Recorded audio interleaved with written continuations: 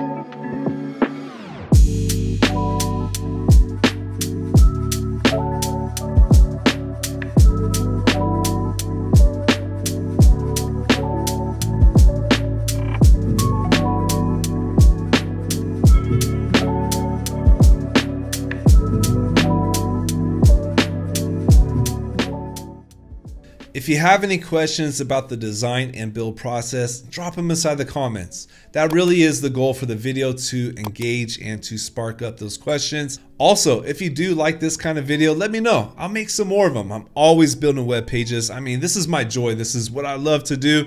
I'm happy to share them with you. Well, thank you for watching. I really appreciate it, and I'll be back again with more soon.